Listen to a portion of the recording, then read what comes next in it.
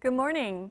It's going to feel like the end of May this afternoon in Seoul, while regions in the east will notice highs that are a couple of degrees lower today due to easterly winds. So it's going to be windy and dry in the east, where many places are still under a dry weather advisory. But rain is in store on Jeju Island with 5 to 20 millimeters of precipitation expected from this afternoon. Air quality will be decent across the country, but Chungcheong-namdo province could have high levels of ultrafine dust in the morning, while Gyeongsangdo and the east of Gangwon-do province could see dust levels rising later on in the day.